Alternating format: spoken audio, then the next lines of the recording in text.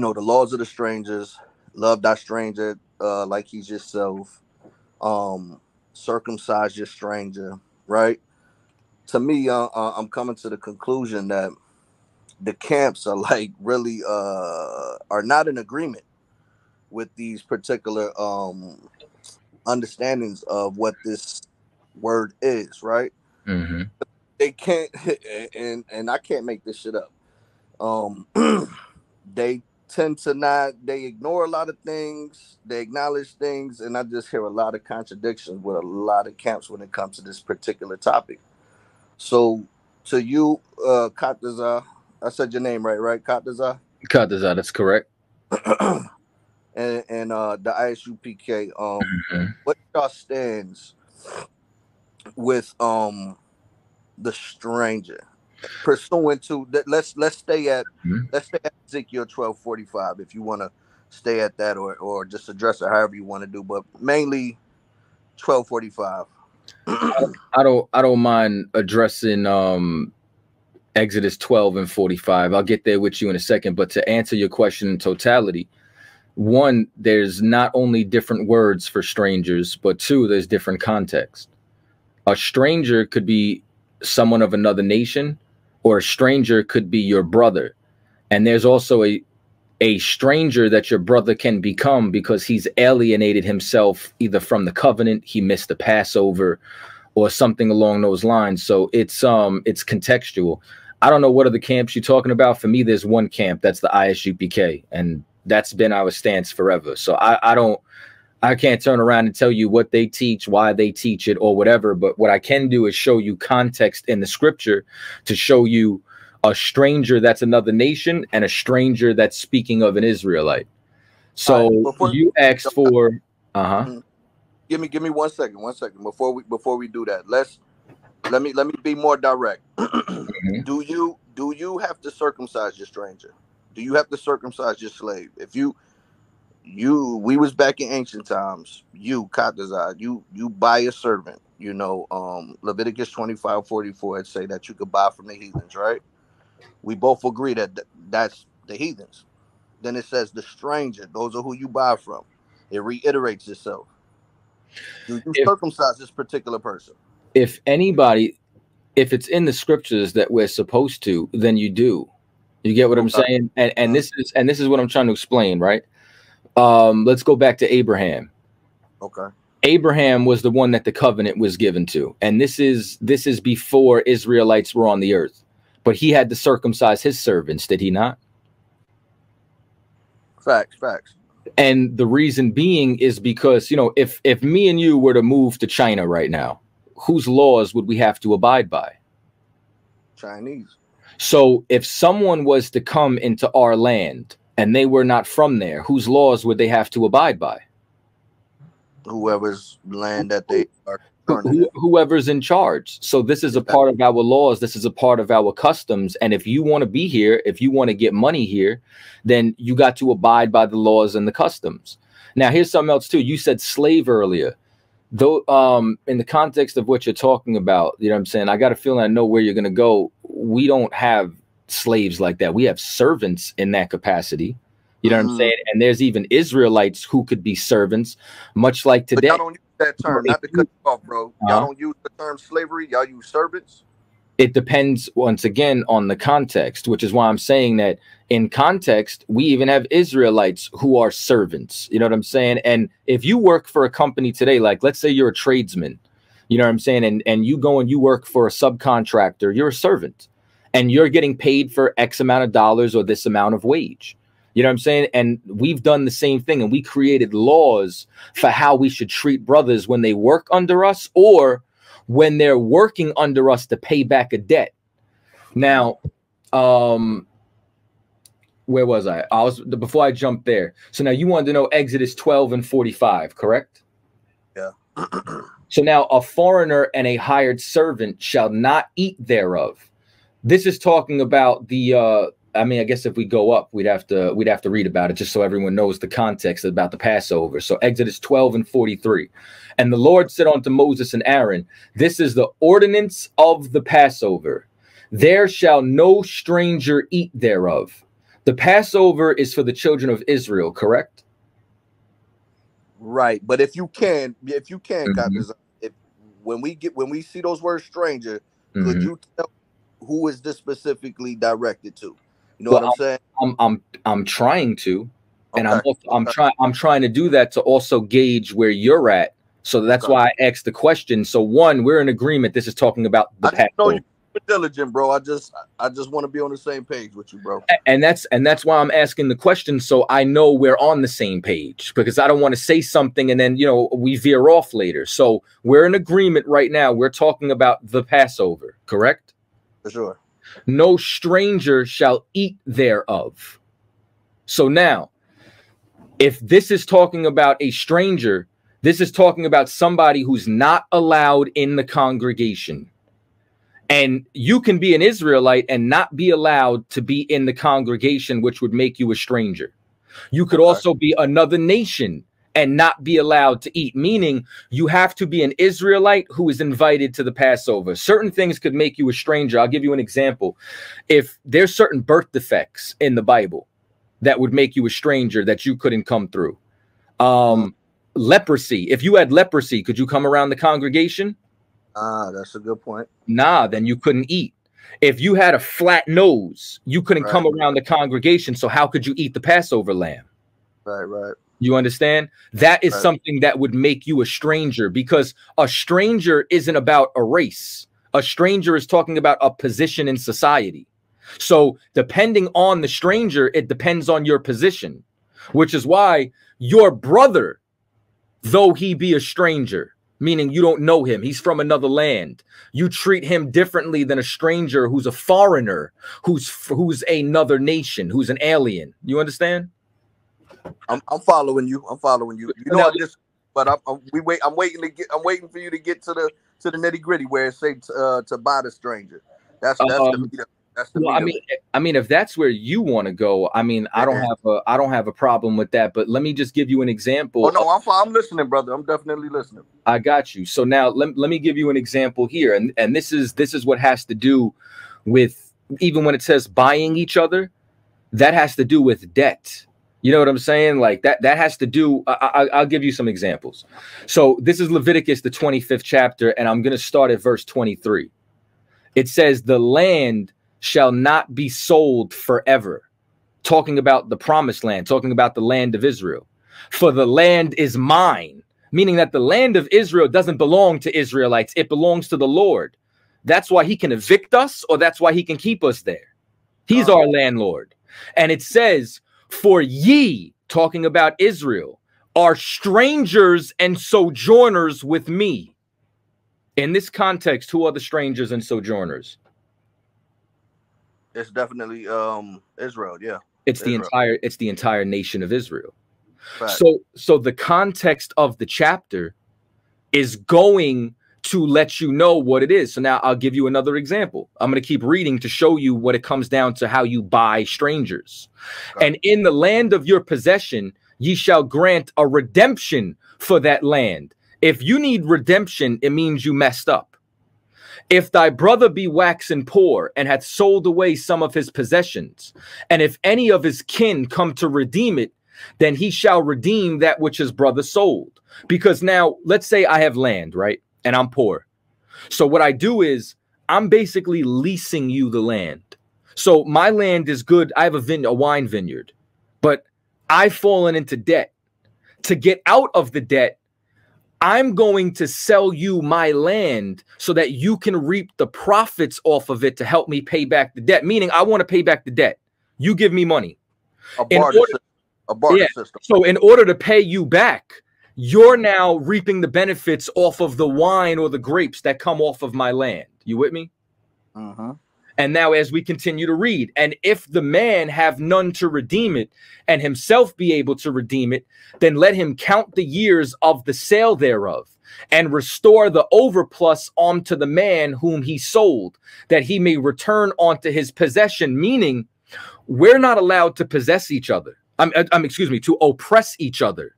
So at any time, if let's say I go in another business venture and I make the money, we add up what we owe, I come break the money off and you have to give me my land back. You can't keep it from me, because the Lord is trying to stop us from oppressing each other. So all these different laws that you read about, when an Israelite sells them stuff, or when a brother falls in decay, or for example, let's go to Leviticus 25 and 35. And if thy brother, your brother is an Israelite, be waxen poor. Wax means to grow, meaning he's grown so poor, he's in debt, and fallen in decay with thee, fell into debt with you, then thou shalt relieve him. Yea, though he be a stranger or a sojourner. In this chapter, who is the strangers and sojourners with the Lord? Okay, and this is the part where it gets thick, right? This is the part where I gotta, start pulling the sword out, bro. Okay. Now, because after what verse is this? This is Leviticus 25 and 35. 35, right? So it says the stranger and the sojourner, right? So I believe that there is a lot of contradictions when it comes to this particular term, because on one hand, you'll see that the stranger could be referred to as the heathen who is bought, which we will see once you go down to 44, Leviticus 25, 44. You'll see it mentioned you could buy from the heathens, and if this stranger sojourns in your land, it uses tosab, I believe, and it uses ger, right? So we know that the heathens, who are referred to those who are not within the gates, are actually the nakar, right? So I would assume when we read these particular verses that if this stranger who you are buying from the heathen, I would assume, right, that, and we know that the Masoretic text, they are the ones who, you know what I'm saying, interpreted these things. They should have put the word nakar, but they put a tosab. They put tosab to make the impression that these people that you just bought have an inheritance with you. Not that they own the land, brother. Don't get me wrong. Not that they own the land, but that they are inherited with you, right? So if you say I'm a Judite, I buy a Elamite. He is now inherited within the Judite land, right? Because then we go on to see at the bottom, I believe it's 46. It say that an actual, basically, my Elamite could help another Israelite who falls into decay. It says No. well, we see that it says that the stranger could wax rich, right?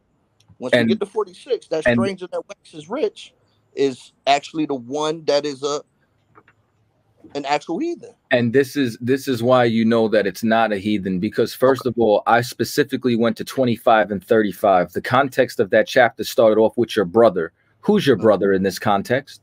It's the Israelite. It's an Israelite. So the person who fell in decay that you're helping is an Israelite, and you're going to help him though he be a stranger. Now you said something else too, and this is what I mean. Like this the words are jamming you up because you don't know the full context of the words. You believe that nakar or nakrai is something that's strictly for a heathen, but do you know that David used that word to call himself a stranger and an alien? I do know So, what you're but hold on. Let me make this point. Psalm 69 and 8 says, I am become a stranger unto my brethren. Again, brother. Who's David's brothers? Are they not Israelites? Facts. And an alien unto my mother's children. His mother's children. Are they not Israelites? Facts. And now the two words that are used here, one for stranger is zer or zawar, and then the other one was nakar, like you said, for alien. So is David an Israelite or not? No, he's definitely an Israelite. So it's clear that that same word that you used can also be used for an Israelite. And the context of the stranger and sojourner that we're talking about in verse 35 is your brother. Your brother's an Israelite, is he not? Yes, but that's why when I brought up my point, I wanted to go to Exodus 12, and 45.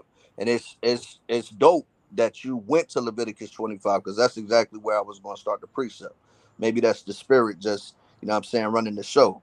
But again, that's why I initially went to Exodus 12:45, because I wanted to see if you could pinpoint what it means to buy a heathen. Because once we go to Exodus, okay, let me rephrase that. In Leviticus 25:44, it says you can buy a heathen. He can be inherited and passed down to your children. So I would precept this particular verse with Exodus 12:45 when it gets to the point where it says the stranger that you buy and you circumcise, he can eat the Passover. Now that's the dilemma. That's the issue that I'm having See, with everybody. this is the dilemma that you're having, right? Because as soon as I got to the word stranger and sojourner in verse 35, you automatically went to another nation. How could this stranger and sojourner in 35 be another nation if it says your brother? I'm gonna be straight up with you. The reason why is because the law literally tells us treat the stranger as yourself. And you just earlier brought up Abraham, how he's supposed to circumcise the strangers, the ones It's that are not he your seed. circumcised his servants. And I'm not telling you that you I should mean, disrespect another nation, but this is what I'm trying to explain to you. We're talking about your actual brother. How do we know that? Because this entire context of this chapter is, if I start in the beginning of 25, and the Lord spake into Moses in Mount Sinai, saying, speak unto the children of Israel, and say unto them, when ye come into the land which I give you, then shall the land keep a Sabbath unto the Lord. He's now breaking down to Israel what they have to do, how not to oppress each other. And he's saying, you are a stranger and sojourner with me. So there are brothers that you're going to come up with that are going to be strangers and sojourner. Like, for example, if I'm an Ephraimite and I go to the land of Judah, I'm sojourning in the land of Judah and I'm a stranger there. You don't oppress me just because I'm foreign from that land, just because I wasn't born in that land. That's the whole point of this. So that's why, the context is different, because he's talking about who you can give usury to and who you can't. Because a stranger that's not your brother, you can charge interest. A stranger who is your brother, you can't. And that's why it's so important. If you keep reading from 35 into 36, it says, thou shalt take thou no usury of him or increase, but fear thy God, that thy brother may live with thee. But there is someone you can charge usury to. That's somebody who's not your brother, who's a stranger, who's another nation. The context lets you know, just like the context earlier said David was a stranger and an alien. Brother, you don't understand context, and context is where the Holy Spirit is at. So you talking about the Spirit's not with you if you can't get this context. But where does this say you could practice rigor on them? Because it just all it said was not to practice rigor on your brother. And then it continues to say you can buy from the heathen. And then I literally showed you the precept where in Exodus 12:45, it's literally saying that stranger that you just bought in Leviticus 25:45 is the same one that you bought in Exodus 12:45, and now he can eat the Passover. And now so this is what I'm trying to I'm trying to see, am I bugging, or where particularly, what scripture particularly says that you are supposed to circumcise your stranger? You're bugging because you can't even see that in verse 35, that stranger. And so before I even get down there and explain that, you don't understand the rest of the chapter. But I want you to answer that question too, though. I don't have a problem answering the question for you. Before we get there, because you've been jumping all over the place, I'm trying to get you to understand that what we're reading here is pertaining to the children of Israel, and specifically when it says your brother is talking about an Israelite. So now, how can I even trust your opinion on any other scripture when it comes to a stranger if you can clearly see it says your brother back to back and you're making it a heathen? Like, you want to love heathens, Ak. Well, That's that's what you want to do. You get what I'm but saying? watch this. And Okay, but watch this though, Cotton. I see you don't want me to finish. Go ahead. No. No. Go ahead. What you have to say is clearly more important. So go ahead. Nah, you paused, brother. So I thought you was giving me a moment to speak. I don't want to do it like that, bro. I had don't to want to do it like that. I had to breathe. You know what I'm saying? Like, nah, I'm all ears, G. I'm all ears. I'm listening. Go ahead. Finish it. Okay, so the coldest thing about Leviticus 25 for me is when it says you can inherit these people, pass them down to your children, right? And then it says this same heathen, right? He this same heathen can wax rich within the land of Israel. And I don't know, I think you said you disagree with that particular point, but this particular heathen can wax rich, and then an Israelite who is in poverty can be bought out of servitude from his uncle, someone in his family. But watch this though, Katazar. Let's say a Moabite. Now I'm not going to use Moabite. Let's say I want to get right back to Leviticus 25, 44. But watch this real quick. Watch this. I'm gonna make it short, bro. I'm gonna make it short. Yeah. Let's say. And just so you know, we over the time too, so we got to wrap it up soon. I got you. All right. Let's say an Egyptian man has a child with a Judite woman. Now that puts this child, who was born from an Egyptian, within the confines of the law, to where his uncle, who is an Israelite, could buy him out of servitude, bro. You heard what I said?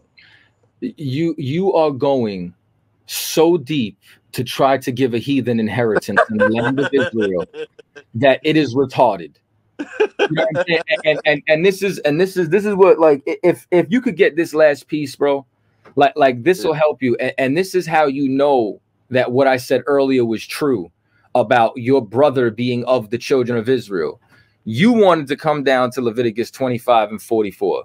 Both thy bondmen and bondmaids, which thou shalt have, shall be of the heathen that are round and about you. The heathens that's round and about them is talking about the other nations. Now we're talking about other nations. Specifically, of them ye shall buy bondmen and bondmaids. Moreover, of the children of the strangers that do sojourn among you, of them shall ye buy, and of their families that are with thee, they shall begat in your land, and they shall be a possession. Do you see that we went from heathens round and about you and then to strangers, which now we have two different classifications? Do you see that? Yeah, for sure. Now let's go to a third classification. And ye shall take them as an inheritance for your children after you, to inherit them for a possession. They shall be your bondmen forever, but over your brethren, the children of Israel. See, earlier when we talked and I said, who's your brother? You tried adding heathens in.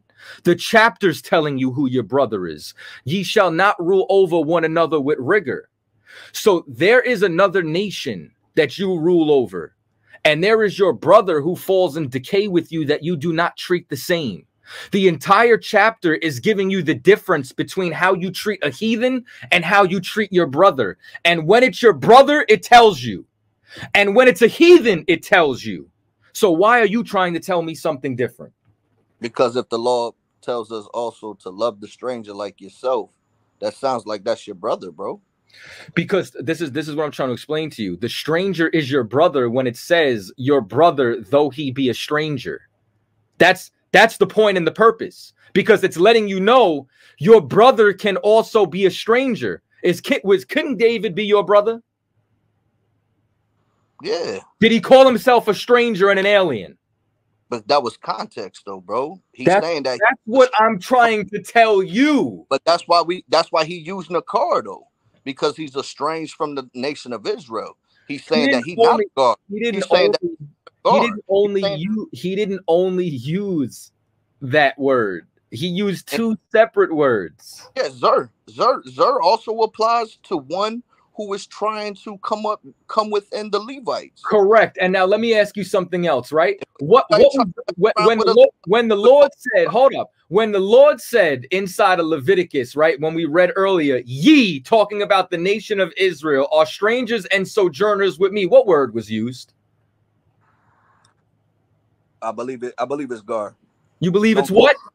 Don't quote me on that, bro. I don't have the blue letter in front of me. Just tell me, bro. It is Gar and Tasab. So meaning those words could also be used for Israel. God, the Most High himself, called us strangers, Gar, and sojourners with him as an entire nation. Again, why are you trying to make it different? Because you just quoted Abraham earlier when it was talking about we're not even talking about that right now. We're right here. Why are you first? See, and this is what I mean. You're flip-flopping. 1 minute, Nakar only has to do with non-Israelites. When I show you David, he used Nakar. Then you said Gar is for non-Israelites. I show you the Most High used all of us. Now you want to run to Abraham. Ak, you don't know the Bible. Nah, because I can do the same thing that you say as well. On one hand, you can say it's context. I can do the same thing. So now what we really are arguing about is context, bro. It is context, Ak, and this is the thing. You don't know the context. You flip-flopping. And once again, in the chapter, first your brother was someone else. The chapter told you your brother was Israelites. First, Gar was something else. The Most High called us Gar. Scripture do we use all of this, all of this. You never answered that question, because we've been bouncing all over the place. And once again, see, you that's feel how we got to deal with the guard, because this is how hard it is, bro. We don't. Really this is what I'm trying. It's not hard. You're making it hard because you don't understand it. Because you have everybody on YouTube. You have a stumbling block with your mind. No, you have an issue, bro. And this is what I mean. Yo, this whole time, right? This whole time, you've had excellent decorum in our conversation. As soon as you get cut and I call you out on your bullshit, now you want to start talking over me. A minute ago, you said, "Nah, I want to do this right." Now that I showed you full of shit, you want to talk over me. Nah, that's not what I did, God. That's exactly what you did. And now that's why now you calming down, because you know what I'm saying? Because I'm telling you that's what's up. Because I want to hear the answer. I want to hear the response. You want to hear the response now because that's your comfort zone. Now that I brought you into the depths of the water and I'm drowning you, now you want to interrupt me and take me to where you feel safe at. But what you should do before we even go there is say, you know what? I've been wrong on the definitions and context of these words. That's what you should say. You should say, I made some statements earlier and you proved them wrong. Well, first you have to prove that the stranger can't be circumcised, or what word is being applied to the specific stranger that you I'll do that when you admit that you were wrong about the context of the word. How can I be wrong until you prove that, bro? Because I literally proved it. So this is what'll happen. I'll prove that when you admit that you're wrong on the context, because you already had a position. Your position changed 3 times on the definition of 3 separate words for strangers every time I showed you where they were called, Israelites were called that. So do you admit that or not? I admit that this is a very touchy topic, bro. Yeah, I got you. All right, well, we're over the time. I'm not going back and forth with you over context, Doc. You real like this is what I'm trying to say. Like if you can't be humble enough to say I admit that I'm wrong on the context, then you don't have enough integrity for me to finish the conversation with